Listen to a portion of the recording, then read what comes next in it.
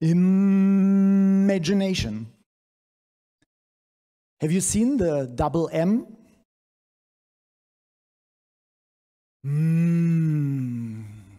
Imagination is yummy.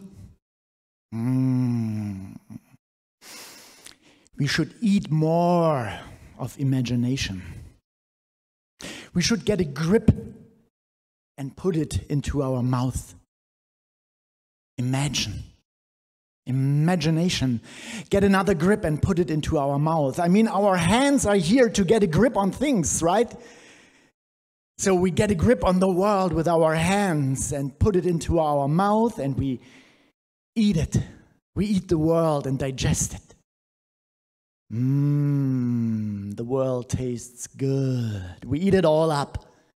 All the information. We eat it all up. So if you think it's not very nice to sit with my back to you, I mean, a couple of weeks ago I was in Switzerland. I went to a small little village, Pontresina, with a small little train ride through the mountains, seeing the mountains and trees and lakes. Breathing the beautiful air. I arrived there. There were people from all over the world. And then we went to a lake, and a native from South Africa, she was there, and she said, actually, in my tribe and with my people, we approach the lake with our bags because we honor the lake. We don't confront the lake with our front side, with our face, with our mouth. We come in peace and honor the lake with our bags. So I honor you now. I honor you, the ocean of knowledge. The ocean of knowledge. You share it today. I took some notes. And the only thing I can do to move around is that I give a little present to the ocean. In Switzerland, we did it with some stones. We grabbed some stones and put some wishes on them. And then she said, Ruenda was her name, she said, you have to throw the stones through your legs while you look through your legs into the lake. So you see the world upside down. And it makes a difference. True. That's true. It makes a difference. So I throw now my notes from the day into the lake of knowledge. And we will see what I remember from today. Do you remember there was this guy saying, crush the party? He said, ignore, provoke, destroy, be brutal. I think this is what I heard. And I asked him, isn't it the old paradigm? Destroying, killing, ripping apart. And after the other talks, then he came to me and he said, actually, I think you're right. I should have put a 10th one, which was missing, talking about softness and gentleness, maybe even love. The machine is reacting. The machine doesn't like that. It's about feelings. The machine said, Intelligence is about reading between the lines, I learned today.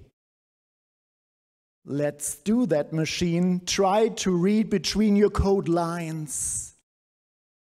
Try to read between your coded lines, machine. The machine can't do that. But can we? Can we really read between the lines? The machine says, you cannot. Not even you can do that. So why do you ask me? Look at yourself. Look at yourself. You create me for what? for colonizing the world, right? For colonizing. Humankind is colonizing the planet. We're not only colonizing some continents and some cultures, we colonize the planet. Why do we build streets and bridges and canals? For walking around and having nice conversations? No, we want to transport, we want to exploit. We want to transport the communities from one point to the other. We want to sell them. We want to get them out of one country. There is it again, this brutal behavior. Is it maybe also in science? A brutal mind, even if we think we are gentle and soft, that we are still brutal? When we want to know, when we want to eat everything and get a grip on things, is that nice, gentle, soft? Or is it by the end of the day also brutal, rough, tough? I heard once that storytelling is one thing to approach knowledge and to share it. I love good stories. This is why I told the story from Switzerland in the beginning. There are so many stories you can tell. But you should be aware of one thing I once heard also, that the story that creates meaning in the life of some people might destroy the meaning in the life of others. So what is a good story? What is a healthy story? What is a story that helps us to share knowledge, that not destroys things, that heals things, that helps us to come together and touch each other, touch our hearts, let our emotions flow, let the world, let us explore the world with our feelings, with our bodies. How did you use your body today? Was it here? Was it somewhere? Did you miss your body? Where was your body today? When you look down, you might be surprised it's still there.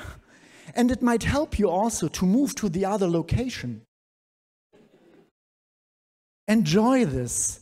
Embrace it. Breathe in, breathe out. Look into the sky and think, well, life is beautiful.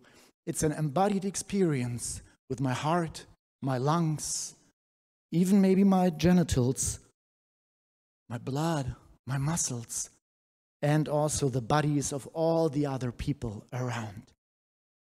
And we should start to reach out